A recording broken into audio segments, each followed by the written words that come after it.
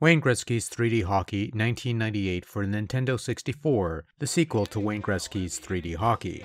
Or so that's the intent. The reality is that Wayne Gretzky's 3D Hockey 98 is less a full-blown sequel and more of an incremental update, much like an annual entry in an EA Sports franchise of video games, where the differences between this year's entry and the last year's entry were truly superficial and minor additions that really don't mean much in the long term. Sure, there's a bit of an updated roster pool and some options to modify teams through trades and stuff, at least without the need for cheat codes. And yes, there are still cheat codes for goofy big heads or things of that nature. There's even a couple historical teams you could unlock with cheats.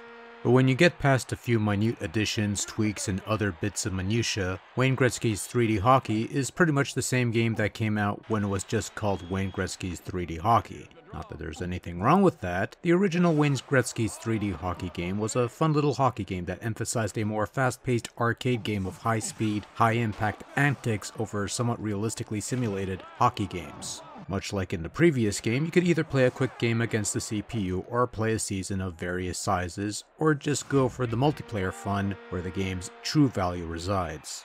You have your choice of either 3-on-3 arcade-style play for faster-paced action, or you could go for sim mode and play with full teams and more rules in effect. The choice, of course, is yours, but the game will always retain that arcade mentality regardless of which style you play. As in the previous game, control is responsive, works well enough for the game to be playable, and still retains the button configuration option to remap the buttons to your own preferences. You can move the player with either the D-pad or the analog stick, and once again, there's no real difference between either because meh. And while seasons and things of that nature offer some bits for a single-player exhibition, the game enjoys its worth when played with buddies, cause everything is better with more people in the same room. The key phrase being the same room.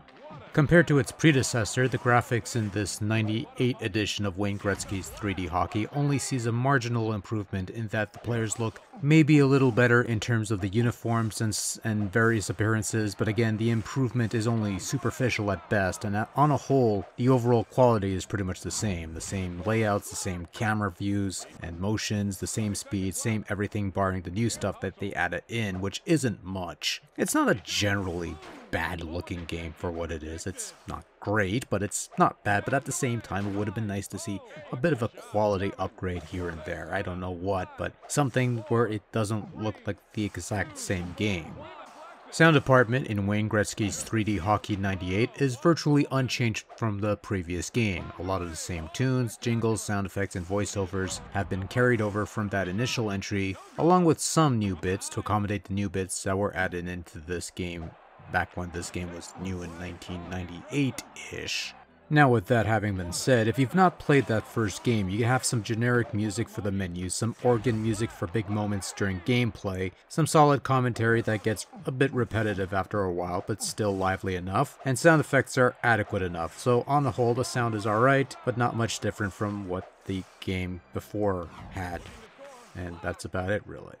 Overall, Wayne Gretzky's 3D Hockey 98 does everything the first Wayne Gretzky's 3D Hockey game did and not much else. It's the same great arcade-style hockey game that's perfect for a quick-paced multiplayer party, but if the last game didn't do much for you, then this one isn't going to change your mind all that much. Quite frankly, everything I've said in regards to the previous game and the previous video can easily apply to this entry, save for the minor differences here and there. At the end of the day, it all boils down to which set of outdated NHL rosters you want to play with on your N64 and not much else. Fun game, good for a party, but been there, done that.